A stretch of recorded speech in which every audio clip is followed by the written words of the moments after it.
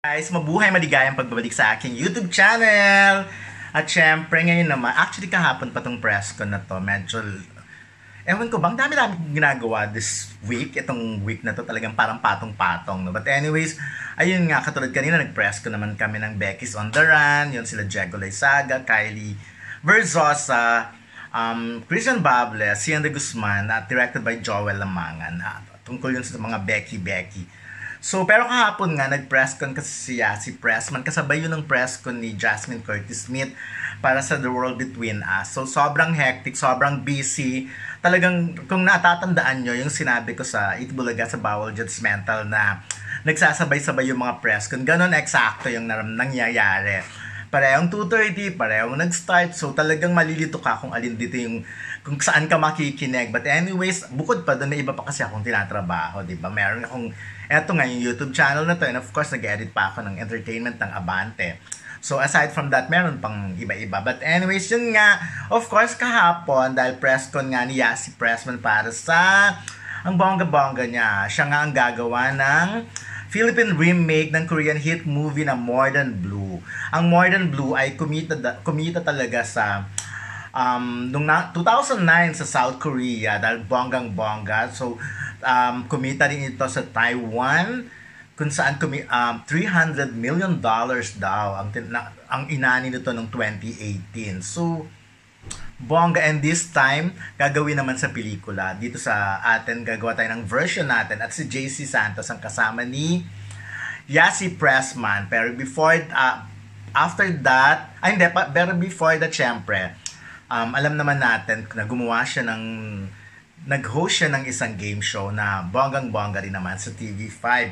Of course, lagi ako, alam nyo, nagtataka kasi ako dito. Like sa Instagram, ang dami-dami nagme-message sa akin. Pinaglalaban talaga nila si Yassi Pressman and si Julia Montes. Hindi natin maiwasan yon kasi nagsama si Yassi Pressman and Coco Martin for 5 years para sa FPJs ang probinsyano. Akala ng lahat si Yassi Pressman na talaga ang huling babae sa buhay ni Cardo Dalisay, pero hindi nga yun nangyari, pinatay din siya. At of course, eto na nga, papasok na si Julia Montes. At syempre, ang sinasabi nga si Julia Montes na, or yung character ni Julia Montes, ang huling babae sa buhay ni Cardo Dalisay. Ngayon, ang mga fans kasi nagtatalo sila. Like, kung ano ba talaga, parang ang feeling nila, mas bagay pa rin talaga. Ewan ko, mas bagay daw pa rin talaga si Cardo kay Yassi at hindi kay Julia. Hindi ko nga mag-gets yung bakit kailangan magtalo yung dalawang kampo.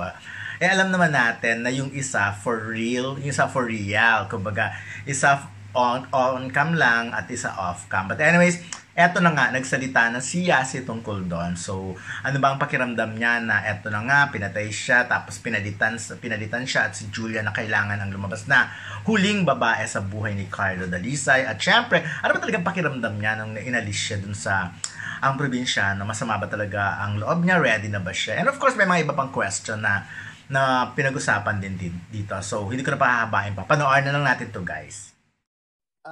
Probinsyano kasi ikaw ang unang pag-ibig ni Cardo, di ba?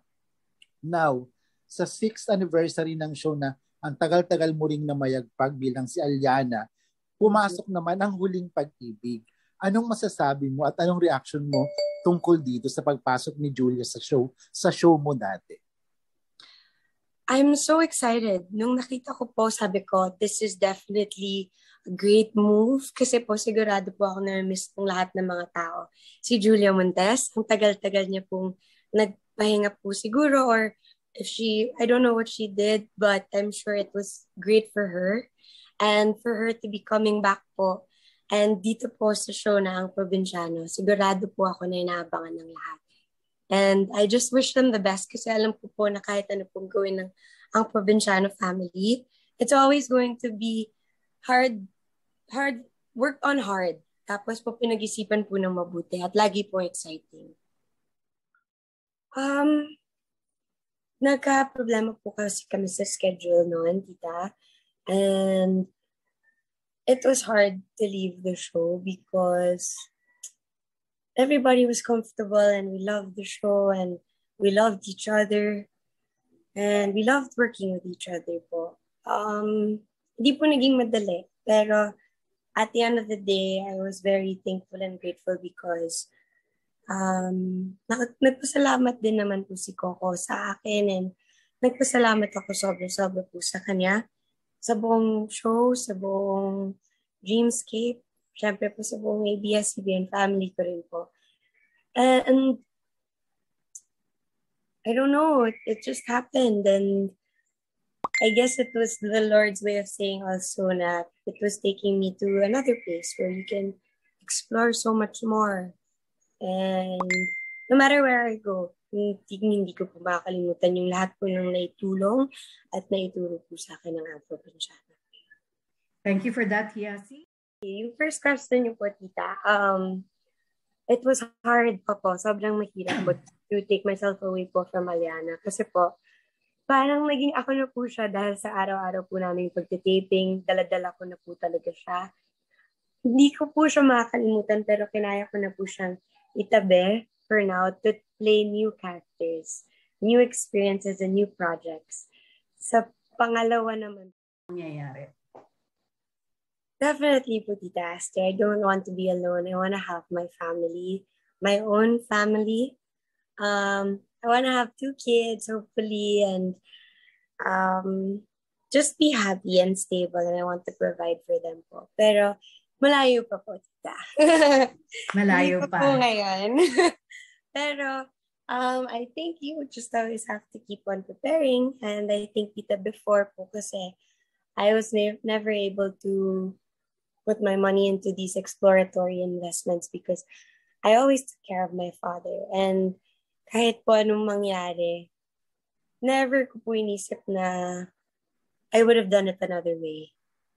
I will take pride in saying I took care of my father ever since I was 6 years old. So I am very happy with how that has turned. And now I want to continue to make him proud by securing our future sa kahit ano pong paraan. Thank you so much for that. May follow-up question pa ako, pero I'd like to accommodate muna. We have Roldan Castro of Abante. Please come in, Roldan. Abante.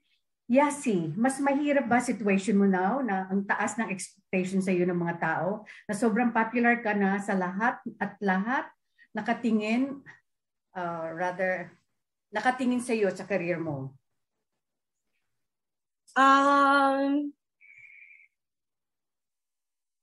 Yes, I put pressure on myself po, and also not as much because before I was always worried about my dad and I was always worried po na paano ko to gagawin. And ngayon, mas kaya ko pong huminga po ng konti. Mas kaya ko pong magsabi po sa management ko who understands me if I say na kailangan ko pong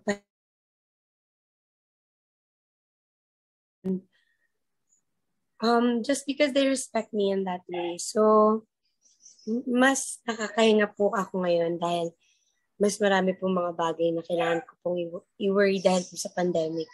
And just to keep everybody safe. Okay, may follow-up question si Don.